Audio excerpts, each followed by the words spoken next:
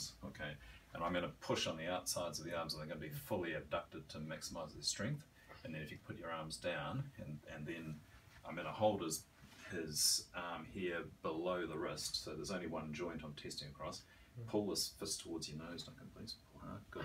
Now push your arm out a little bit, just get it to there first, right now. Push really hard. So I've extended the triceps, and I'm holding his shoulder with this arm, and I'm holding the wrist with this one, just so that if he was weak and the arm was wobbly, I'm supporting him.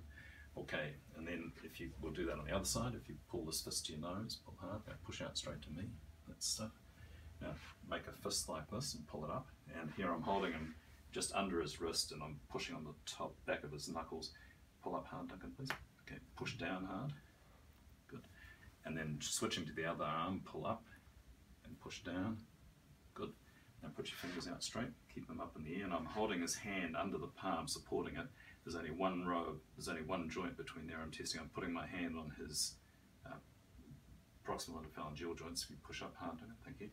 And now I'm going to get him to squeeze, and I'm going to wrap all my fingers around his fingers and get him to pull down hard on my hand. And if I was really concerned about it, I'd put his fingers like this, and I'd pull up each one in turn, pull down hard, pull down hard, pull down hard, pull down hard, and pull down hard. Okay, now we'll do the same thing on this hand. So put your fingers out straight. Again, I've got my hand under his palm, I'm pushing on the first row of knuckles. He's stronger than me, squeeze really hard. I'm testing all the fingers at once.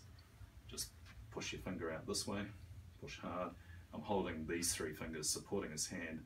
He's abducting this finger, I'm looking at the muscle here, I'm pushing on this first knuckle, not right out on here because he'll be weak, and then I'm going to get him to abduct his thumb, I'm going to get him to aim at his knee, push down, Duncan, hard, I'm pulling back on here, and that's the only movement we need to do. And then do the same thing on the other hand, just hold these fingers, push over that way, push hard, push your thumb down to your knee, push down hard. I've got my finger here, push your thumb over that way, Duncan.